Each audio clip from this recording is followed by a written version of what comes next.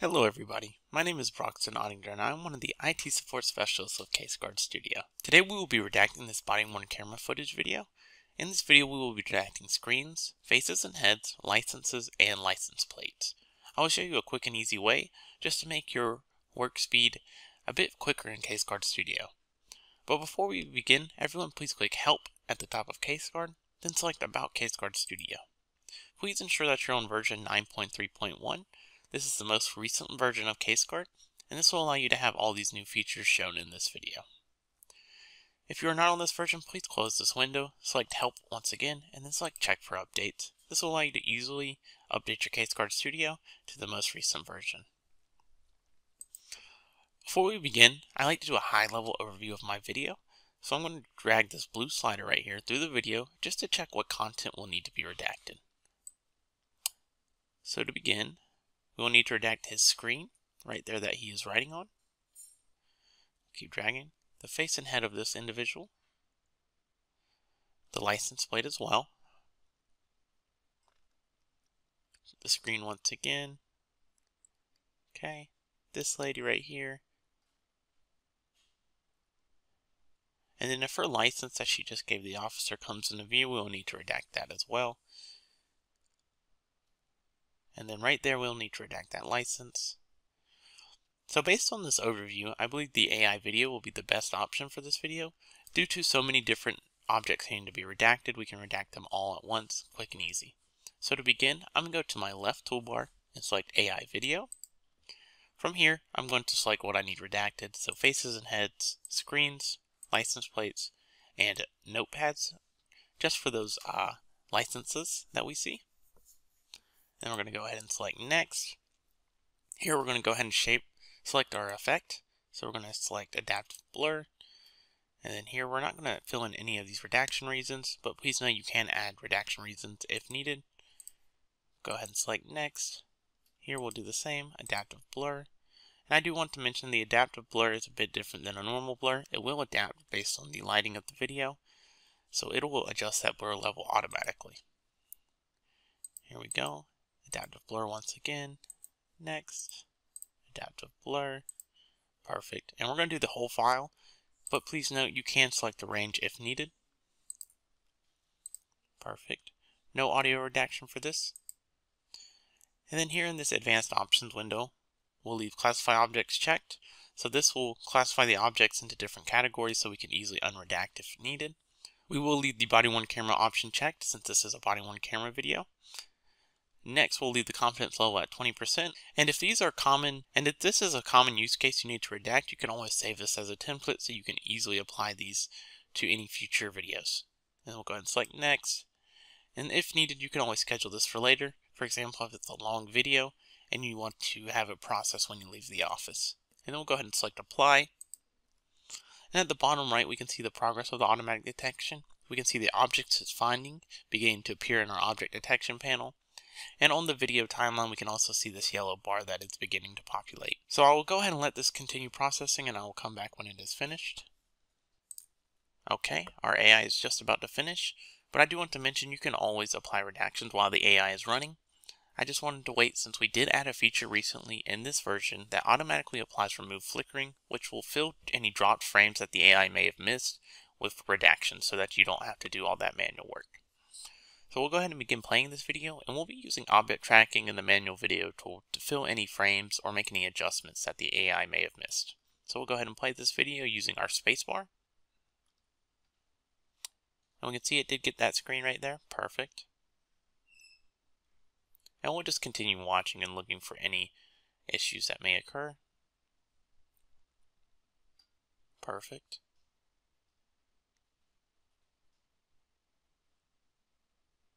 And we can see that the AI is still redacting that screen even though his hand is in the way. And we can see it did drop that one frame. So using my left arrow key, I'm going to go back a few frames. And we can see that it did miss these frames. So I'm going to keep using my left arrow key to go back. And I'm just going to left click and drag an object tracking box over this. And if I left click and hold, it'll leave it as a manual box. And now I will use my right arrow keys to go a few frames forward to fill these frames to where the AI reappears. And now I will right click and and select delete forward, and this will delete this box from the future frame so it doesn't reappear. I'll go ahead and play the video again with my spacebar, and we'll continue watching, looking for any issues like that one. We'll go ahead and mute this audio, and it did catch this lady's face, and same with this license plate. And right there, it did drop it, but we're not able to make out that license plate, so we're not going to worry about it right now.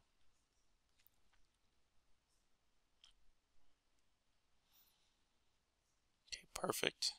AI is doing great right now, getting this license plate. No worries here.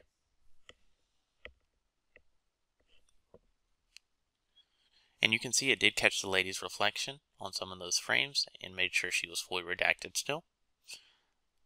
Same with the officer right there. Perfect. And it did catch the screen as soon as he got back into the car.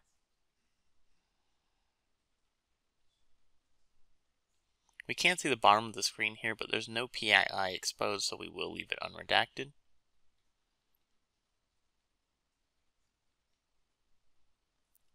Perfect. And it did have a little bit of extra redaction here, so we can easily right click this and select disable, and it won't reappear.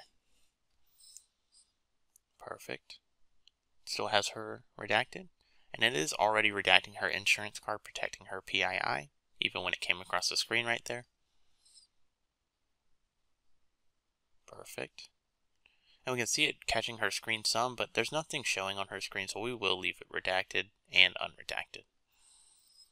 Looks like she's about to give the officer the license, so we'll make sure that is redacted when it comes into frame. Yep, and it is redacted here, so we don't have to worry about that. And we can see our license appearing a little bit. And we'll keep watching and make sure that stays redacted. It is getting her screen, so if there is any PII, that has been protected.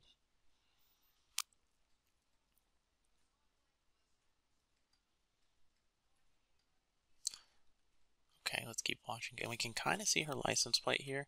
So I'm going to go to the very first frame. Alright, and it did miss it here, so now I'm going to use my right arrow keys and just track it. I can use the object tracking or the manual tool. And we can see that the object tracking is doing a great job grabbing that license plate and keeping it redacted.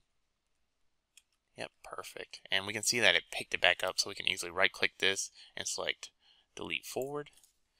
And we'll go ahead and play the video and keep a lookout for any time that may reappear. And this is an extra redaction right here, so we'll go ahead and disable it. Yep, perfect.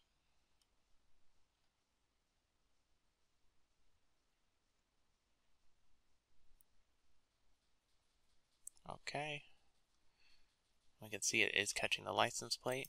It is catching these. These are license plates, so we'll easily right click and disable those. Perfect. And it is still redacting both of them, and it's doing a great job right now. It is redacting this phone because it is a screen, and it's also catching this as a notepad. Perfect. We can't see any PII, even though it is a little bit in the screen. AI is still doing a great job grabbing that. Perfect. And we couldn't see any PII there, so we're not going to over-redact it. Perfect.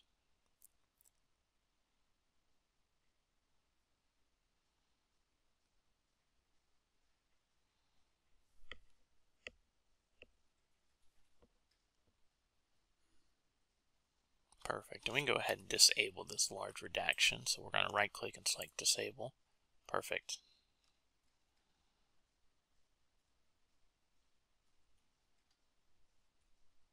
The officer is now returning to his car. Can't see any PII currently on that screen, so we're not going to redact it.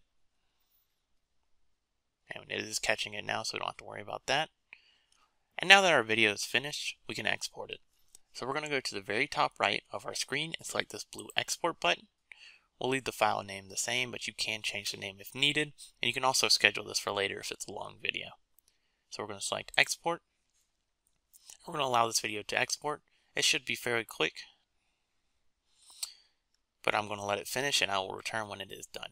Alright, it looks like our video has finished exporting, and we can see it in our project files panel. It'll be titled New, and we'll go ahead and select it and watch through it and just make sure everything is redacted and it looks great. Okay, perfect. And I'm just going to skim through it with the blue slider here so we can make sure everything's redacted fully. Perfect. Okay. Go ahead and pause this and mute the audio. And I'll keep skimming through it just to make sure everything looks good. And we can see everyone is redacted and their privacy is ensured. And this looks great. Happy redacting.